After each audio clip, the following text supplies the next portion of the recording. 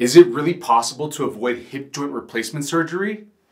Yes, it absolutely is. In all cases of hip arthritis, the hip joint here is being overcompressed for a long time, and that's what causes irritation of the ball onto the socket joint. And if we can uncompress or take pressure off the ball from the socket, then you have a chance at allowing the cartilage in there to begin to heal and recover so that you can get back to feeling normal again. The problem is that most healthcare professionals won't teach you this because they don't teach this to them in their schooling. What they learn in school is to treat hip arthritis with medications, injections, and with surgery.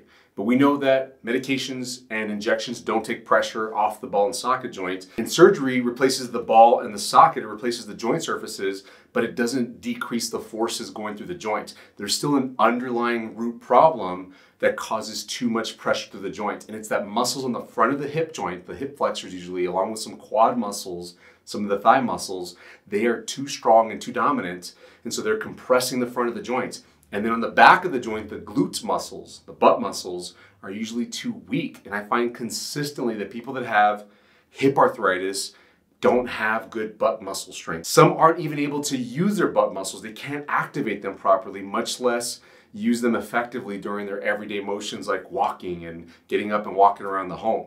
So they have this imbalance and it's causing excessive compression at the hip joint. Now, it's a two-step process that we teach in our treatment approach for hip arthritis, and they're both focused on taking pressure off the joints. First one involves offloading the joint using things like crutches, a cane, or a walker, depending on what you need for your balance and to take enough pressure off the hip joint. These tools help you to lean pressure through your hands and take pressure off the ball and socket joint so that cartilage can heal.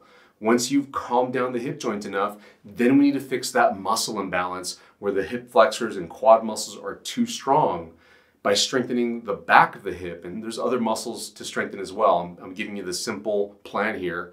But once you strengthen the right muscles and fix the muscle imbalance, then you can have an offloaded hip joint for the long term.